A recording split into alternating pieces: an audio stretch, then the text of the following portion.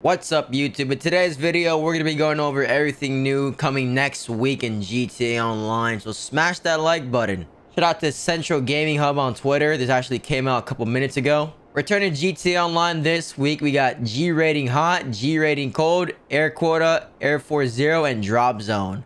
And if you log in this week, you get the pink and green camo livery for the Mammoth Avenger. I'll check that out later. 2 times GTA money and RP on flight school, stockpile, junk energy skydives, free mode challenges and events, still time trials and data leak missions. At the premium deluxe motorsports or Simeons, we got the Gallivanter Baller ST, the Declasse Gang Burrito, the Nagasaki Chimera, the Dundreary Virgo Classic, and the Bravado Banshee.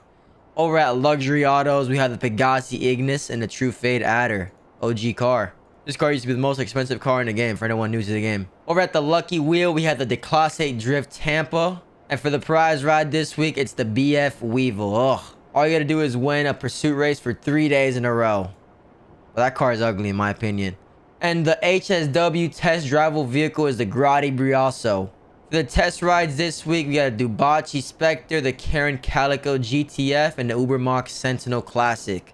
The sales this week aren't that bad. They were bad last week, but this week they're a little better. We have the Buckingham Pyro, 20% off. Hangar Properties and Upgrades, 20% off. We also have 30% off on the Obey 10F, the True Fade Adder, the OG car, Dubachi Spectre, the Buckingham Nimbus, and the Volatile.